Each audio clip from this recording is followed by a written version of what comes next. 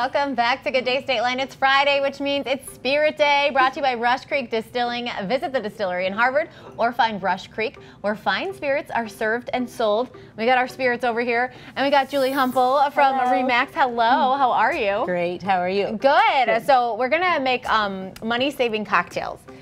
So what that means is you just unpack your fridge and you find all the stuff. You know, yesterday we talked about how today is producer Danica's last day, so I think this all came from her fridge. She's like, you know what, I'm not gonna be here anymore. I'm just gonna throw you all my ingredients. And then of course we have our spirits over here. So you are a gin girl. Yes. Okay, so I'll give you the gin bottle. Okay.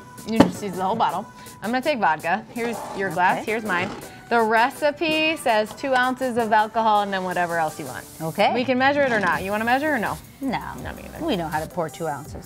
1. Thank you, Danica. 2. Isn't that how the bartenders do it? They count. Right. And what are you gonna pick from over there? What do you got? I'm going to do club soda. Oh, we got. Oh, I was gonna say we have and some limes. Lemonade. It's literally everything. Okay, I'd like a ginger ale. And it's fall. And cider. yes, you see where I'm going here. Apple cider. Let's give it a little shake. I like apple cider. Do you like apple cider? Normally it's associated with cinnamon, and I'm the weirdo that's allergic to cinnamon. Oh, well, I'm sorry to hear that. I'll get this out of your way. We'll just put this on the floor. Just don't get anywhere near Julie. No. Yeah. All right, also I need, is that cranberry juice? I like to be creative here. I'm gonna spray cranberry. Put some you want orange too? Little. Why not? Just do everything here. And cherries might not mix well. No, I don't like cherries. Okay. All right, Julie, tell us what's going on in your Remax world. Remax world. Real estate is booming. Interest rates are still really low. And we can talk money-saving ideas on what's going to bring you top dollar too, or that can be another segment. Yeah, you can tell me. We got time. Okay. So you can have cocktails ready for the showings. Right, I don't know if this is what you want to pick. Too. This is really ugly. You pick something prettier. Oh, I add a little ginger ale to mine, ginger ale. Okay. No, interest rates are really low. Things are booming out there. I think the public has a misconception that things slow down in winter. I thought that as well. You know, other than driving capabilities of snow, no, we still sell homes in winter and people are still moving in winter. So it's still a fabulous time. Like still one of those crazy situations, right, where this pandemic has changed the real estate industry a little bit, yeah? Right, our inventory is low. I know everybody's sick of hearing that, but that's still the case. So we have more buyers than we have homes for sale. So if you're a seller, it's a very good position to be in, and if you're a buyer, we're still going to find it and get you that home. Do you see a lot of people that call you and you have to say, okay, like let's work on figuring this out because of that, because you need to have a new home to move into because their home's going to sell so quickly? Yes, that does and can create a problem, but we can find the home first. We can solidify some temporary housing, so there's definitely ways we can make that work and happen, or push the closing date out a bit, so we'll find that dream home. I mean, I'm sure yours is going to taste just fine. Cheers. Mine's good. I mean, how is it going to be bad? Right. I think it's all because of the Rush Creek distillery. That's what made it perfect. Yes. One more cheers. Yeah, one more, right? It's Friday. What's your favorite part about your job? Everything. No day's the same. Yeah. I love that, and I love people. So every day you get to meet somebody new and talk to them.